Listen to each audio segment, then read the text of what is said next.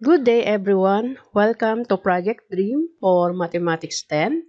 I am Teacher DHES. I will discuss the topic of factoring polynomials in Quarter 1, Week 7. For Week 7, most essential learning competencies, factor polynomials using the remainder theorem and the factor theorem. Factoring a polynomial is expressing the polynomial as a product of two or more factors. Recall natin yung factor theorem. Factor theorem, x minus c is a factor of p of x, yung given polynomial, if and only if p of c is equal to 0. The remainder theorem, p of c is the remainder when p of x is divided by x minus c. Then x minus c is a factor of p of x if p of c is equal to 0. Let's have an example. Illustrative example 1. What are the factors of x squared plus 6x plus 8?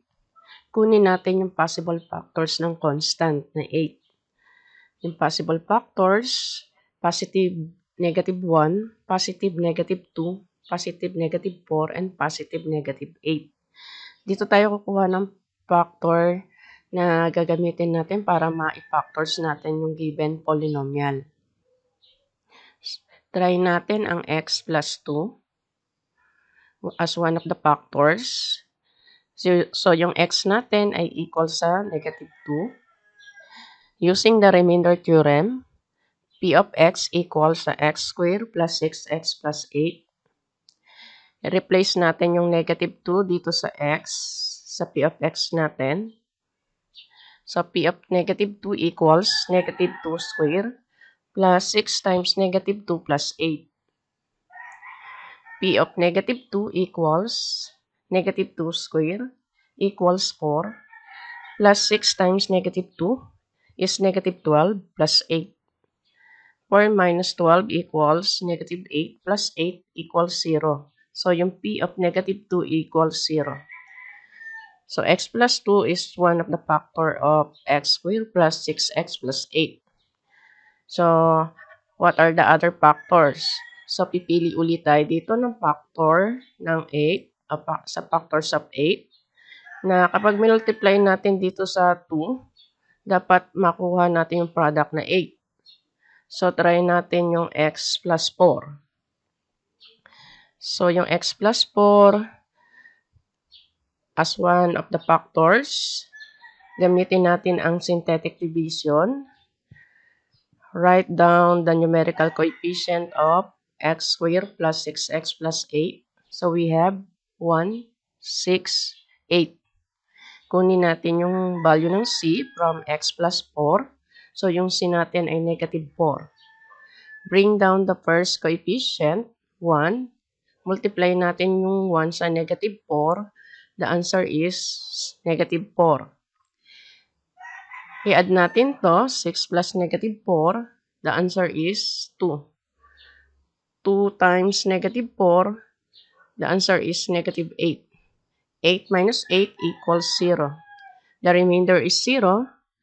So, x plus 4 is a factor of x squared plus 6x plus 8. Yung quotient natin dito ay first degree na. At ito ay x plus 2. Ito na yung nakuha natin na factor kanina sa remainder theorem. So, yung factor, therefore, the factors of x squared plus 6x plus 8 are quantity x plus 2 times quantity x plus 4. Yung degree ng polynomial natin dito ay second degree. Yung number of factors din ay 2. Next, illustrative example 2. What are the factors of x cubed minus 7x plus 6? Get the possible factors of 6. Positive negative 1, positive negative 2, positive negative 3, and positive negative 6. Pili tayo ng factor dyan. Try natin ang x minus 1 as one of the factors. Using synthetic division, write down the numerical coefficient of x cubed minus 7x plus 6. So, 1, 0 for quadratic term. Walang quadratic term yung ating given polynomial. Negative 7, 6. Identify yung value ng c from x minus 1. c is 1. Bring down the first coefficient, 1. 1 times 1 equals 1. 0 plus 1 equals 1. 1 times 1 equals 1. Negative 7 plus 1 equals negative 6. Negative 6 times 1 equals negative 6. 6 minus 6 equals 0. The remainder is 0. X minus 1 is one of the factors of x cubed minus 7x plus 6. Yung number sa last row ay quotient. So, x squared plus x minus 6, tinatawag na depressed equation. Pwede pang i-factor. So, to get the factors of x squared plus x minus 6, gamitin nyo yung factoring skills nyo by trial and error. Mag-iisip ng numbers na ang product ay negative 6. So, mag-iisip ng two numbers na ang product ay negative 6 at ang sum niyan ay 1. So, the factors of negative 6, 3 and negative 2. 3 times negative 2, the answer is negative 6. Yung sum ng factors of negative 6 is 1. Factors of x squared plus x minus 6, quantity x plus 3 times quantity x minus 2. Ito yung other factors ng given polynomial. What are the factors of x cubed minus 7x plus 6? Therefore, the factors of polynomial x cubed minus 7x plus 6 are quantity x minus 1 times quantity x plus 3 times quantity x minus 2. Yung degree ng polynomial dito ay 3. Yung number of factors ay 3 din. Kapag kinuha natin yung product ng factors na x minus 1 times x plus 3 times x minus 2, ang product niyan ay yung given polynomial. Illustrative example 3. What are the factors of x cubed minus 2x squared minus 5x plus 6? Get the possible factors of 6. These are the possible factors of 6. Pili tayo ng factor dyan. Try natin ang x minus 3 as one of the factors. Use the synthetic division. Write down the numerical coefficient of the given polynomial. 1, negative 2, negative 5, positive 6. Identify natin yung value ng c from x minus 3. c equals 3. Bring down the first coefficient, 1. 1 times 3 equals 3. Negative 2 plus 3 equals 1. 1 times 3 equals 3. Negative 5 plus 3 equals negative 2. Negative 2 multiplied by 3 equals negative 6. 6 minus 6 equals 0. The remainder is 0. X minus 3 is a factor of x cubed minus 2x squared minus 5x plus 6. Yung number sa last row, yan yung quotient. So, x squared plus x minus 2, pwede pang i-factor. Use your factoring skills by trial and error. So, x squared plus x minus 2, kunin natin yung factors ng negative 2 na ang sum ay 1. So, what are the factors of negative 2? Sum is 1. Ang factors ay 2 and negative 1. The other factors, quantity x plus 2 times quantity x minus 1. Therefore, the factors of polynomial x cubed minus 2x squared minus 5x plus 6 are quantity x minus 3 times quantity x plus 2 times quantity x minus 1. Yung degree ng polynomial ay 3, yung number of factors ay 3 din. Example 4. What are the factors of x cubed plus 7x squared plus 2x minus 40? Ang constant ay 40. Choosing x plus 5 as one of the factors. So, x is equal to negative 5. Using remainder or factor theorem, p of negative 5 equals x cubed plus 7x squared plus 2x minus 40. Replace natin yung negative 5 sa x. P of negative 5 equals quantity negative 5 cubed plus 7 times quantity negative 5 squared plus 2 times negative 5 minus 40. Negative 5 cube equals negative 125 plus 7 times negative 5 square equals 25 plus 2 times negative 5 equals negative 10 minus 40. Negative 125 plus 7 times 25 equals 175 minus 10 minus 40. Negative 125 plus 175 minus 10 minus 40 equals 0. Therefore, x plus 5 is one of the factors of the polynomial x cubed plus 7x squared plus 2x minus 40. What are the other factors of polynomial? Try natin yung x plus 4. Using synthetic division, write down the coefficient of x cubed plus 7x squared plus 2x minus 40. So we have 1, 7, 2, negative 40. I-identify natin yung c from x plus 4. c is negative 4. Bring down the first coefficient, 1. 1 times negative 4, the answer is negative 4. 7 minus 4, the answer is 3. 3 times negative 4, the answer is negative 12. 2 minus 12 equals negative 10. Negative 10 times negative 4 equals 40. Negative 40 plus 40 equals 0. The remainder is 0.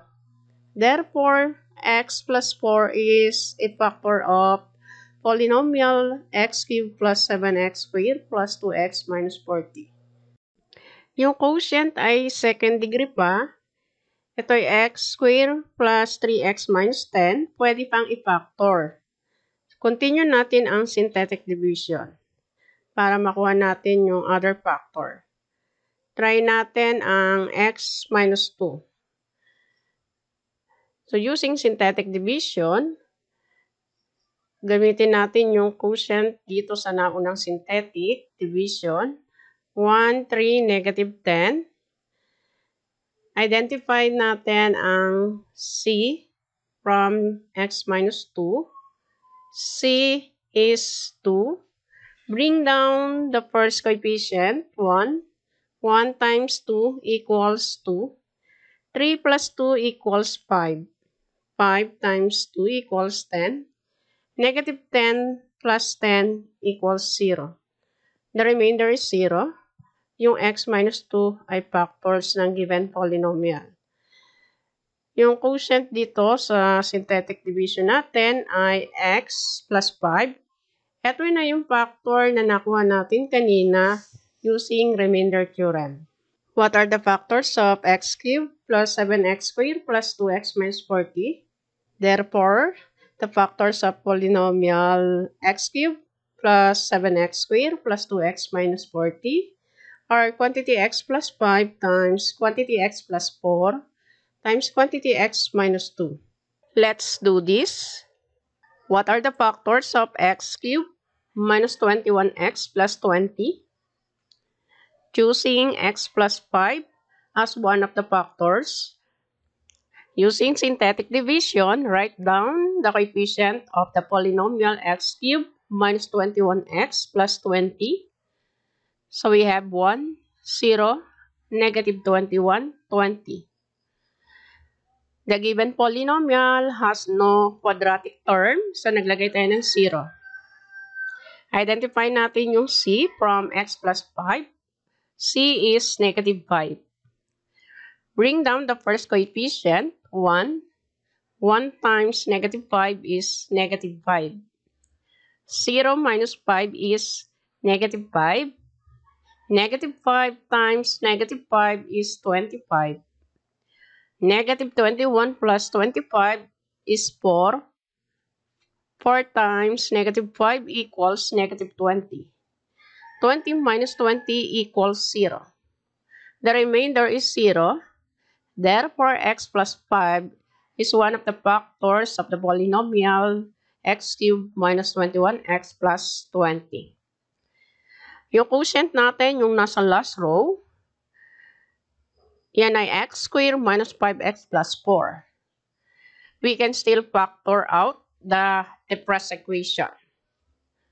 What are the other factors? To get the other factors of the given polynomial, gamitin uli yung factoring skills nyo. So, yung trial and error, gamitin natin dito. So, think of two numbers that have a product of positive 4 and the sum of negative 5. So, ito, yung positive 4 natin, dalawang numbers na kapag multiply natin, ito yung product. Na kapag in-add natin yung dalawang numbers, yung factors ng 4, ang sum naman ay negative 5. So, yung two numbers, negative 4 and negative 1. So, negative 4 times negative 1, the answer is 4. Negative 4 plus negative 1, the answer is negative 5. Yung factors ng x squared ay x times x. The factors of x squared minus 5x plus 4 are quantity x minus 4 times quantity x minus 1. Therefore, the factors of polynomial x cubed minus 21x plus 20 are quantity x plus 5 times quantity x minus 4 times quantity x minus 1. So, ang degree ng polynomial ay 3. Yung number of factors din ay 3. Pag multiply natin itong factors, yung product niyan ay yung given polynomial na x cubed minus 21x plus 20. Next, what are the factors of x cubed minus 5x squared plus 3x plus 9? For problem 2, choosing x minus 3 as one of the factors. Using synthetic division, write down the numerical coefficient of the given polynomial. And x cubed 1, yung numerical. Negative 5 sa second term, yung quadratic term. 3 sa linear term. 9 yung constant. Identify natin yung value ng c. From x minus 3, c is 3. Bring down the first coefficient, 1. 1 multiplied by 3, the answer is 3. Negative 5 plus 3 equals negative 2. Negative 2 times 3 equals negative 6. Negative 3 plus negative 6 equals negative 3. Negative 3 times 3 equals negative 9. 9 minus 9 equals 0. The remainder is 0. X minus 3 is one of the factors of x cubed minus 5x squared plus 3x plus 9. Yung quotient ay naka-second degree pa, x squared minus 2x minus 3. Pwede pang i-factor. Ang factors ng x squared minus 2x minus 3 are quantity x minus 3 times quantity x plus 1. Therefore, the factors of polynomial x cubed minus 5x squared plus 3x plus 9 are quantity x minus 3 times quantity x plus 1 times quantity x minus 3 or quantity x minus 3 squared times quantity x plus 1. Yung degree ng polynomial ay 3, yung number of factors din ay 3.